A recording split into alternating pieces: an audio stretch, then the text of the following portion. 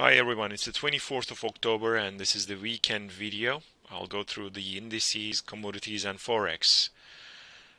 Those are the ones that we mainly follow. We of course follow the agricultural commodities, but that's for normal daily updates. So let's start with ES. The overall picture to me is still looking very bullish as long as this golden support is holding. And I believe we're going to get to one more high at 3,600 after breaking this green bull flag, and that's what I'm aiming for. Actually, we are long Dow, which I'll explain, but ES will become a buy signal as well when this is broken. So you can see in the previous video, which a few weeks ago, the black bull flag wasn't formed yet, and it formed after this pullback, and then broke out, back test, and it kept on running. But I believe eventually it's going to get to this previous high, and then from there on we may see a really big sell-off, and I'll explain when this can be. Here the golden support, this long-term support, is the one I trust at the moment. So we have kind of a rail here. You can see here this rail is pretty much what it has held and gave the thrust to more upside after the low in September. Now if we look at the close-up picture, the red channel is a speculative one. I'm just holding it as a reference. It has very good internals. Just let me zoom out a bit. Yeah, it has very good internal lines, you can see here, and they are holding. And there is this one, very good internals, and this one a little bit, just these two ones as support and resistance. So I plot these internals just like the corridors of a building. The bottom and top bands are basically the walls of the building. So right now this here is a nicely formed potential bull flag. We can't call it until it breaks, but we can see here two touches and two touches on the bottom, and the top band, or is kind of a rail, is still holding. So obviously bulls have to push really hard to pass through, and if they do, when they do, then the next target will be 3,550 plus. I believe this is going to be the next, it's going to be maybe, it's going to get there, I believe, and then maybe a very little marginal high. Then what caused this reversal here was this blue imperfect resistance. You can see here it was slightly off, but it may still get there again. So I'm keeping my options open, and I'm still bullish, and buy the dips is still on. Dow here is the same story. Dow Jones Industrial, the September low was marked by these. It wasn't really very accurate, I must say.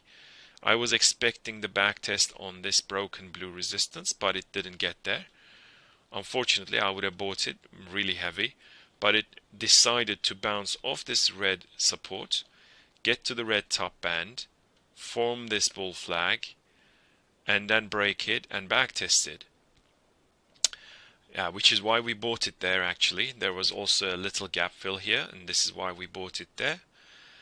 And now the purple bull flag, which is a perfect one, 1 2 3 4, is forming. And of course also the blue support, which is the two touches here and the two touches just recently on Friday.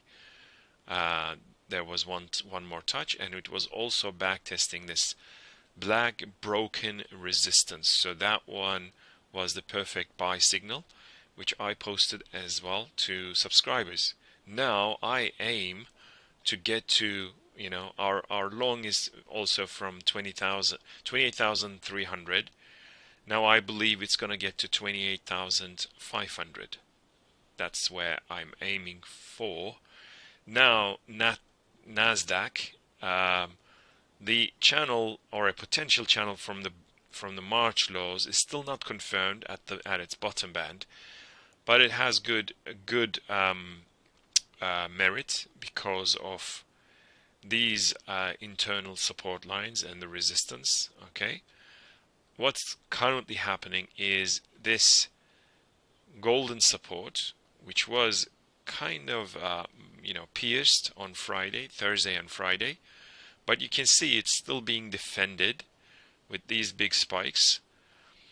We may have another reversal at the green top band, maybe come down again to the internal blue support, which would be around 11,500-ish.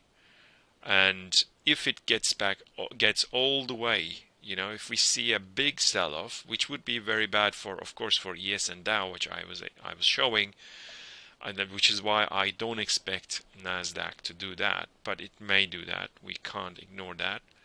So we may see a dive to 11,350 and then really rally high to 13,000. That would be a buy signal for me. Nonetheless, the green channel, if it becomes a bull flag at its top band, breakout will still be a buy signal. No doubt. The most popular one here by the bulls is Russell 2000. This was the back test of the green broken resistance. Now this was the back test second. This was this little one was the first, and then it cleared the golden resistance. Okay, that was a beautiful breakout, and now it has formed this green perfect bull flag. So, and I believe its top band, which already is quite tired with 3 touches, is going to break to the upside eventually, and the COVID gap is at 16,078. Okay, it's right here from February, and I believe it's going to get filled.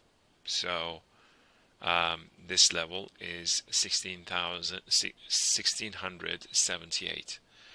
FTSE, big bounce off the red bottom band. It is looking still very unhealthy because it hasn't gone anywhere since the top in June. That's really bad, I mean, compared to all the other markets. The green support rail was broken, but then the blue support held, and now this looks to me like a very bullish thing happening, especially if it can break this golden resistance and get to, it may get to the blue potential resistance. We come back down there, and then all the way to the red top band. Okay, that would be the target, if as long as, of course, this red support is challenged again. If it does get challenged, and I believe it may break to the downside, then we would have to look at it again. This is what my trading technique is. I look for confirmations. I don't look for anticipations. I look for visual signals, price action, and I act on them. I don't anticipate much. Of course, when I buy a market which is in an uptrend, I anticipate that it's going to stay in that uptrend, just like I'm doing it with Dow Jones, this blue channel. Okay, that is, of course, bias. But what I mean is, after seeing a support holding and then buying it is not anticipation. It's basically price action trading. Here DAX is bounced off the imperfect blue support, which took me out of my long. I tried to buy DAX somewhere here, and it basically cleared that kind of an imperfect support now, but then it bounced really hard. If the red top band holds, we'll see a pullback, and then red channel becomes a bull flag, and then the breakout will be a long, and clearly the golden top band will also need to be broken for more upside, and that golden channel is to me also looking like a bull flag. So all these markets have not major upside. I mean, they are still in their uptrends since March lows. The sweet money was made here. Yeah, that was, it's not here. Clearly it's been extremely choppy, but the sweet money was in April, May, June. The sweet spot, let's put it that way. And here oil also really choppy, not going anywhere. This is an option seller heaven. They are collecting their premiums every day. Oil bottom band, the blue bottom band, I believe is going to be holding.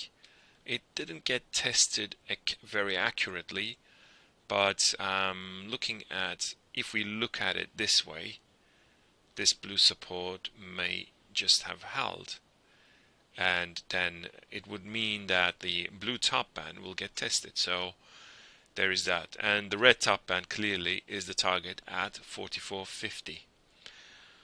Nat gas still aiming for, since the break of the green bull flag and its back test, it's reached the target at 3, and I believe the red top band is its ultimate target. And from there, let me put it to daily charts. From there I see a double resistance, a strong double resistance, which may be tested at 3.25. And from there we may see another big sell-off by nat gas if the golden top band holds. Gold is moving also extremely choppy. This golden resistance is the one to watch, and the green support, okay, and the red bottom band. Maybe if it gets tested, we may see another big bounce. All in all, I mean, if I show you the spot one, that one was the one I showed was futures. Spot and futures differ a little bit, quite a bit, because of the actions in the COVID times. So that's why the channels are a little bit different. Now they have converged to the same price. But look at this spot here. The red support rail has to be defended by the bulls. Otherwise it may dive and really big time sell off. So this is very critical levels, and that's why this resistance has to be cleared as soon as possible. And silver had broken the blue resistance. This is a 4-hourly chart, this one, and it back tested deep, but it's still looking fine to me. The green bottom band is kind of speculative support, okay? It has 2 touches only, and it's not a channel. The top band doesn't have the second touch, and the green resistance rail and this here internals are very accurate, which tells me that silver may be willing to move inside this green channel. The red one is not, this is also futures, the red one is not a very accurate bull flag, but if we look at the spot, this red channel is a bull flag. I mean, in the making, let's put it that way. It is a potential bull flag, and once it's broken, I believe it's going to get to 35, 30 plus, if it can be broken, and that would be a long entry for my money. And euro, very critical levels, okay? I had posted this green channel. First of all, I had been concentrating on this golden bull flag, which was broken and back tested. You can see here this was a double support with the green and golden, and then later on it came down all the way to the green bottom band where we bought at 117, and then it bounced, broke the blue resistance. It didn't get back tested, but it may. It doesn't have to be honest. It doesn't have to. It revisited the breakout level at least, and it has to break now the black top band. To me, if the black top band breaks, that is the game over for US dollar. And US dollar here, if it breaks, then the red top band, which is coming from all the way 2008. Okay, this is our mega channel, and if it does break this red channel at 120, it would be broken. Then I believe euro will get to 125, 130, and it's never going to fall. Not never, but it's in our lifetimes. I would say in the next coming years, it's going to get to 116. Okay, 116. Yes. Oh, sorry, 160.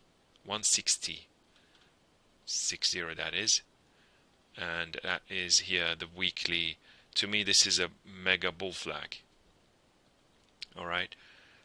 This is terrible data here, but it is a bull flag. There is an uptrend from 2000. This is a bull flag, and I believe it's going to get to 160 once it's broken. Yes. Pound sterling is also moving very precariously, I would say, but the green channel is a potential bear flag, and if it does break to the downside, then I would expect a dive to the blue bottom band only to form this rising channel. Right now it is obviously very choppy because, or very volatile because of Brexit talks, but you can see here sometimes the technicals and the news come together. I was expecting this golden resistance to be broken eventually, and then resuming of the Brexit talks caused it to break to the upside, and that is good. So it is constructive for pound sterling, for the cable. I would watch this green top band. I mean, if it rallies and smashes this one, then 150 is the next. I'm pretty sure about that. I would be very confident, not sure, but very confident about that. Yeah, that is that. Aussie dollar. Here, the golden resistance rail, previous resistance rail was back tested, back tested, back tested. And this golden zone has been instrumental. You can see here, it's being defended, it's being bought. This red top band, if it's broken eventually, that would be a long signal. Okay, and that would also signal more weakness for US dollar. Similarly, Kiwi now had bounced, and we bought it right here at this double golden plus red support, and then it broke the blue rail and back tested it, which is perfect. You can see here, this is the back test, and now the golden top band is being broken to the upside. We like that. Okay, have a good weekend, take care, and let me know if you have any questions. Yeah, even on the public account I sometimes answer the questions. Yeah, that's it. Bye bye.